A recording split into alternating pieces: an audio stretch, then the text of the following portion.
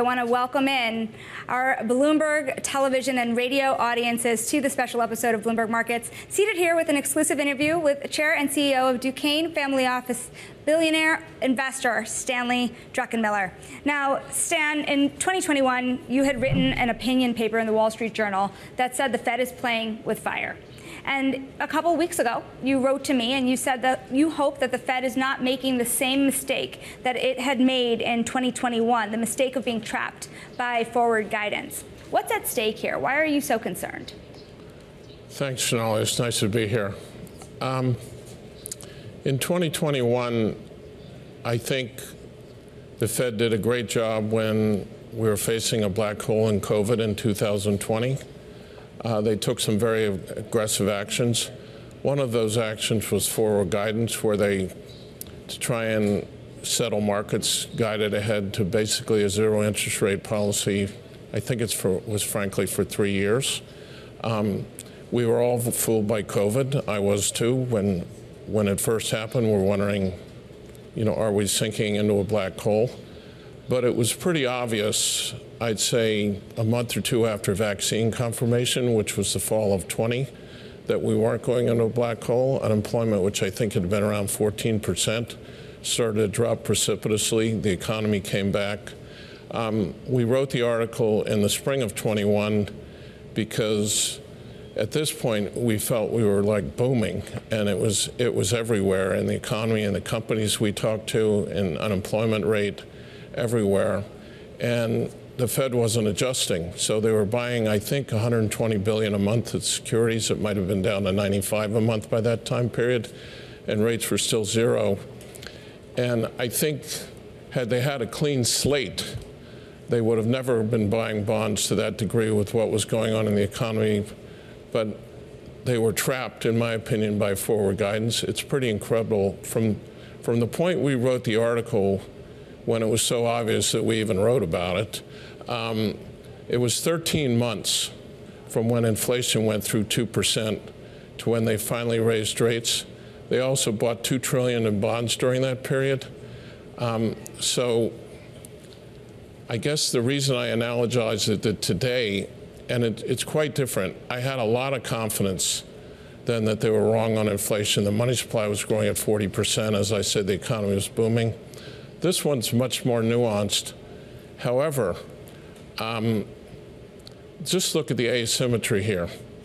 Back then, you go 13 months with inflation through the target, goes up to 8.5%, and you still go another 3 months, and you're keeping rates at zero, and you're buying bonds like crazy. And then when you finally move, you move 25 basis points. And your rationale is, we need to see the whites of inflation's eyes. And you're saying this when it's 3 or 4 or 5%. Okay, today, we're still quite a bit above target, depending on which measure you use, somewhere between 2.5 and 3.25. The economy, they've come up with this, I guess, theory that monetary policy is restrictive because of real inflation rates. But I don't really go by theory. I'm a market animal. Frankly, we've found over the years that markets are better predictors than professors. And when I look at the landscape, equities at a record high, gold at a record high, GDP above trend, credit tight, bank earnings and forecasts look good. We don't see any restriction whatsoever. Crypto going crazy, you name it. So all of a sudden, the crowd that said they wanted to see the whites of inflation's eyes and they wanted to be data dependent as opposed to forward looking are now cutting 50 basis points, not a quarter, which is what they started of, and we're not even to target yet.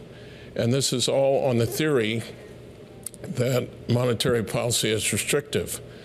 So what I would say is this: I don't have the conviction I had in 21 that we wrote that article that the Fed is going to be wrong.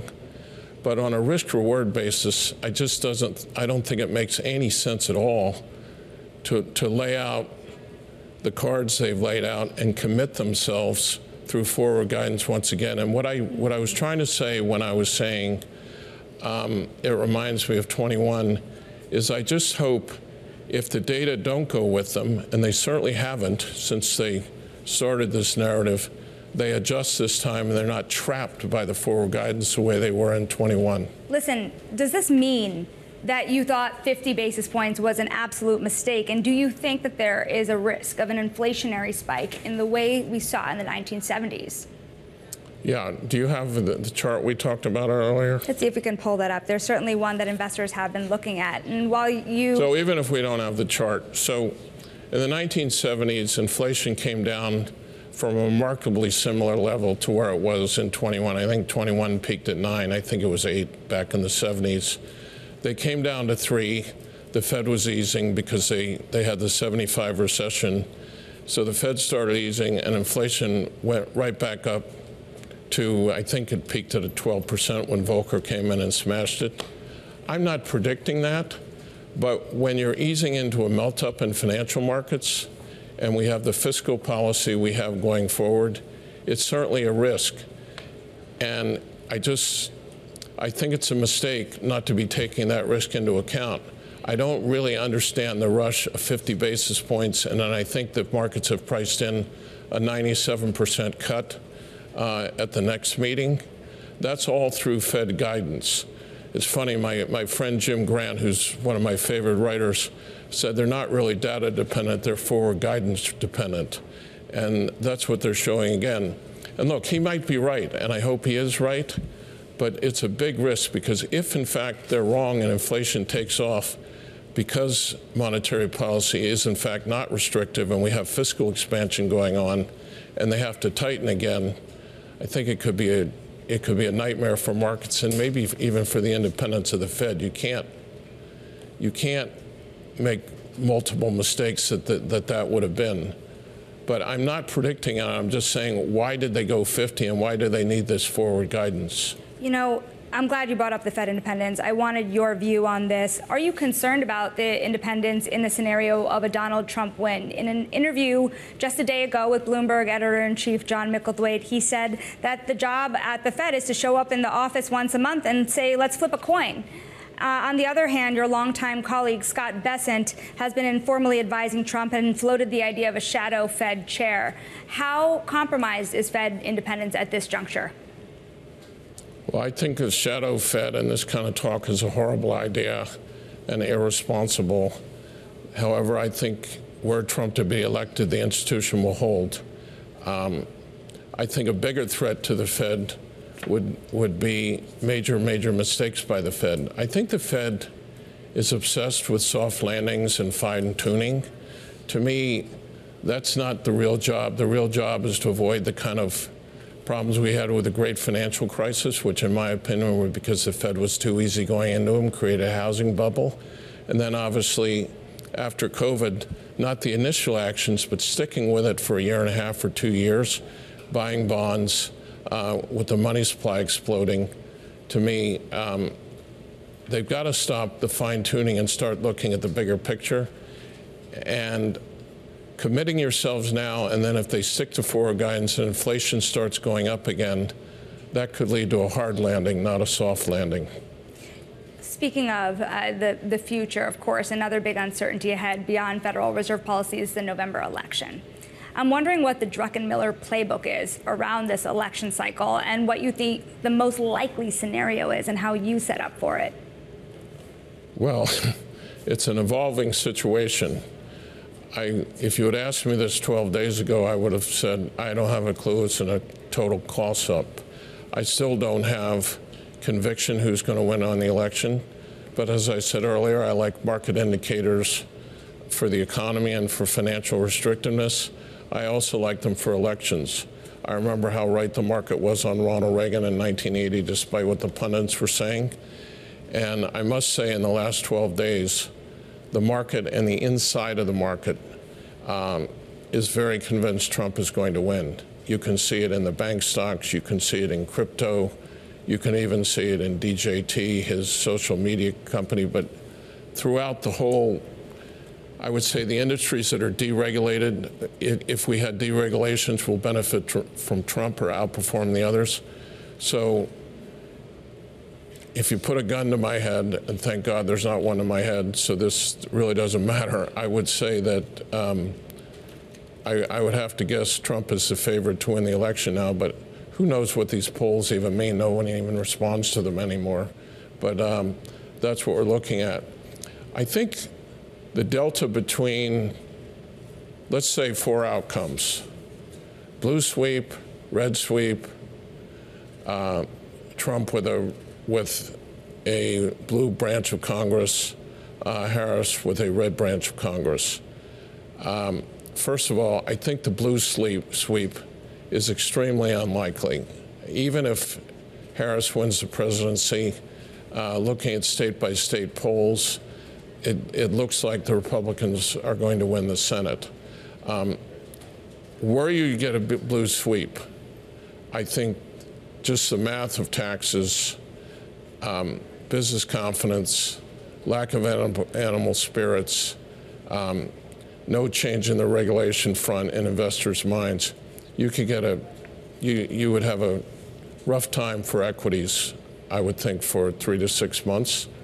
I think this would probably translate in the economy because equity ownership is 25% of financial assets at an all-time high. That was 15% just not that long ago. So that's a blue sweep. But the good news or the bad news, depending on how you view life, is I think it's highly unlikely, so that playbook is probably going to be irrelevant. So what about a red sweep? A red sweep, which I think is probably more likely than a Trump presidency with a blue Congress, because personally I think anybody that votes for Trump is probably not going to change their ballot for a Democrat in Congress. A red sweep, I think you get animal spirits in the business community, you get deregulation, and there might be some sort of uplift relative to where they were in terms of the business community. So I think the economy could be potentially stronger for 3 to 6 months. My fear would be, because of those reasons, and because I think bond yields already don't reflect a proper economic outlook, you would probably get a bad response in the fixed income markets, which could then snuff out the equity rally. But any view we have at Duquesne Family Office where we're worried about bonds, we're not playing it through the stock market, we're playing it through the bond market. If you want to go after the cause rather than the symptoms, there still look like there's stocks and things to do. I also think under a red sweep, the Fed, for the reasons I just elucidated, and maybe because of past relationships, would be much more hawkish than they would be under a Harris administration. So I think that would all be in our playbook and the responses to it. Under a Harris administration with a Republican Congress, probably not a lot of change from the landscape we currently have in terms of trying to figure out what's going to happen. I want to remind our viewers, if you're just tuning in right now, I'm standing by with Stanley Druckenmiller for our Bloomberg Television and radio offices. Of course, he leads the Duquesne family office.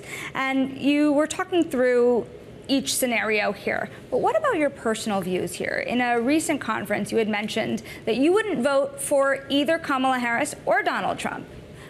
Which concerns you more?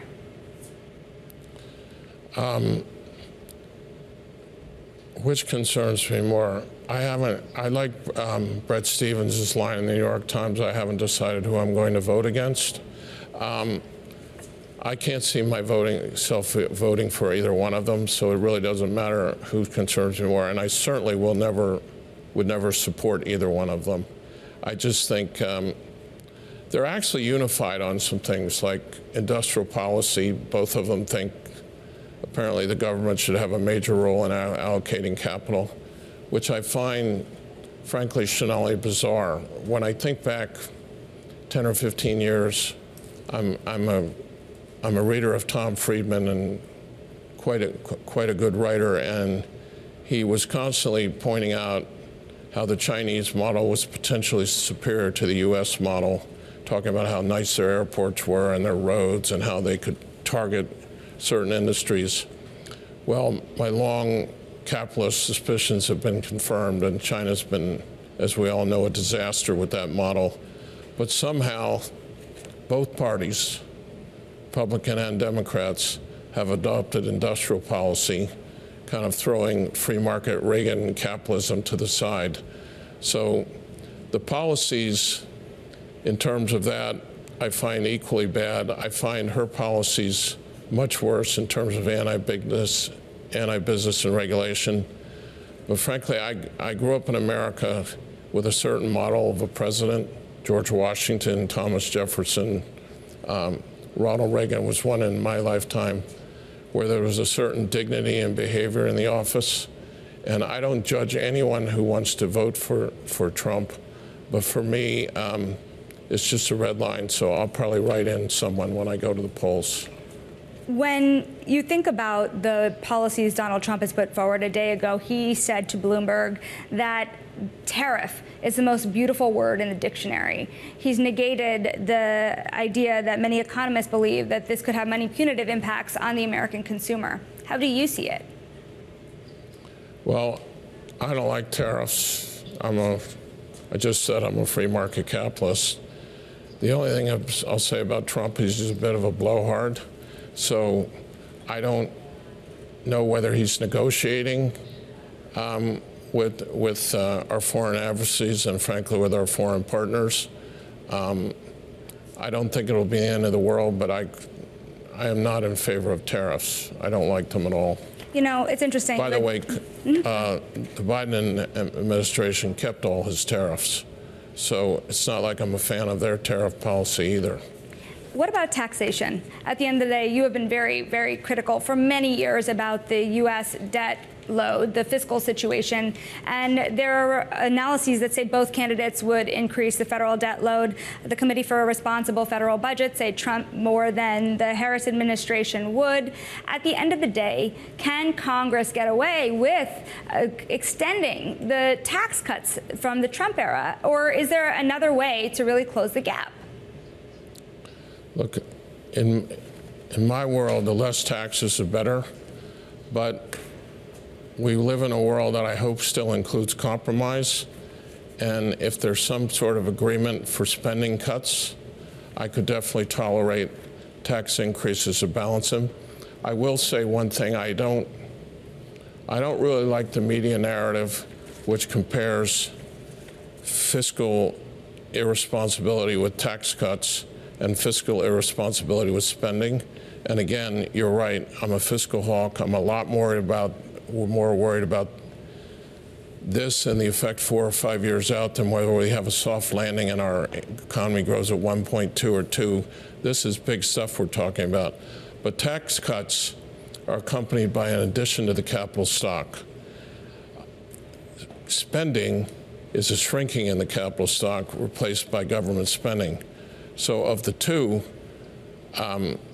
sins, tax cuts are least. But personally, if I was in government, you can't just do tax cuts if you don't get the spending cuts. And it was Trump, to me, that took entitlements off the table in 2016. And that's where the money is. So I give him an F on fiscal responsibility also. So I want to switch gears here because we only have a little bit of time left with you. I want to talk about the market, and I want to talk about how you're looking at certain wagers that you've put on. A while ago, we spoke about Nvidia, and you had said that it would be something that you held for years. And ever since then, you held it for a while, but more recently, you've been selling it off. How much do you have left of it, and why have you been selling? Can you see yourself getting back into it again? I've made so many mistakes in my investment career. One of them was I sold all my Nvidia, probably in somewhere between 800 and 950. I think it's 1,300 on that stock now. You own none today? I own none, and I own none the last 400 points. It was a big mistake. In terms of AI, and by the way, when I saw you at that conference, which was 18 months ago, I fully expected to own it for years, but I think it was 300 and change. And as I also said at a media interview, I'm not Warren Buffett. So I thought I was going to, but what changed is it tripled in a year, and I thought the valuation was rich. We are big-term, long-term believers in AI, And there's still many ways we're playing AI, particularly the infrastructure that's been built out to support the power needed. And yes, I think Nvidia is a wonderful company, and were the price to come down, we'd get involved again. But right now, I'm licking my wounds from a bad sale there. You know, the other question I have to ask you really quickly, we don't have a lot of time, but you were saying that you expressed a lot of your views through the bond market. The 10-year hit 4.1% again recently. Do you think it goes much higher? And where do you think it ends next year? Would you go very short at this rate? I don't know what very short means. We shorted bonds the day the Fed cut 50 because we thought it was a mistake. We still have that position. It's not so much I have a view on where it's going to go short term. What I do believe, if Powell ends up being wrong here and inflation reaccelerates next year, bonds could go up a lot of basis points, hundreds. Whereas if he's right, you might lose 25 or 30 basis points short. The golden rule I've always had is the 10-year should trade around where nominal GDP is, which is 5.5%. So the risk reward to me is being short bonds.